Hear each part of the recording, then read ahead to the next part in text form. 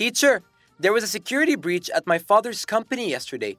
He told us that it was blackmail attempt to steal important information from the company, but the software engineer avoided the damage. Thank God they avoided the damage. Every institution must protect itself through digital security. What do you mean by digital security, teacher? Digital security involves safeguarding computer systems, networks, programs, and data with unauthorized access, which may aim to obtain personal information, change or destroy it, or extort users' money and sometimes disable the information of the entire institution. What are the functions of digital security?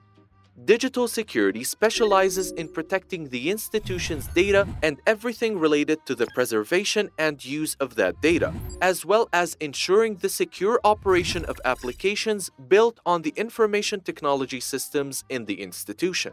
Then, digital security is a very important matter. True, Rashid, and it's related to the topic of data security, which we will talk about in the next lesson, inshallah. Tell your father about data security, Nasser. After yesterday's experience, he will certainly be aware of it.